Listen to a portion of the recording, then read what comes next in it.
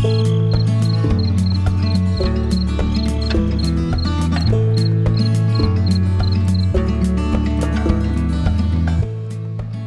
folks, I'm glad you're here. Thank you very much for joining me.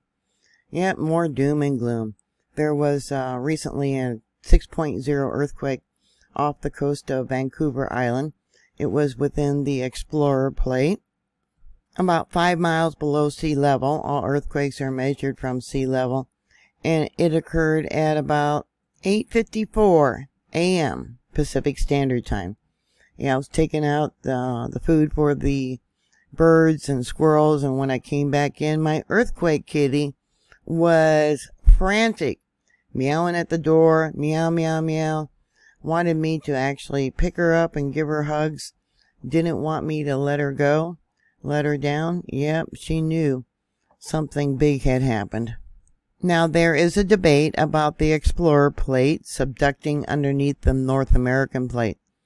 Some scientists believe that it may begin to fuse with the North American Plate. Yeah, this is one of the largest earthquakes they've had in a long time, and it's along the area, close to the area of the Cascadia Subduction Zone. They're not reporting any aftershocks, which is strange.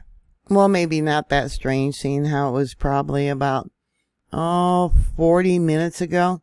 Here's the signature as it came in on EarthScope. This is the monitor for Nader, British Columbia, Canada. Yeah, there's the signature. And then it did shake up Yellowstone. There's a spectrogram as it came in at the western boundary. And there's the seismic signature. Here it is at Yellowstone Lake. And this is actually Little West Thumb. Let me bring it over so you can see it. Mary Lake. You can see it's pretty deep here. And the borehole for Yellowstone Lake. Let's go to the seismic signature. Yeah, it made the Yellowstone ring. There's the signature again now. This is iris.ed. There's the location of the monitor. Yeah, they don't have any of them out in the ocean. Here we have the earthquake as it came in at Craig, Alaska. And this is Jedway, British Columbia. There is no buoys going off. Here we have the buoys. So there wouldn't be any tsunami warning. And 17 people said they felt it. Looks like we got a report coming in from close to the corner. One response, intensity level 2. Another report, which would be Olympia, Washington, intensity level 2.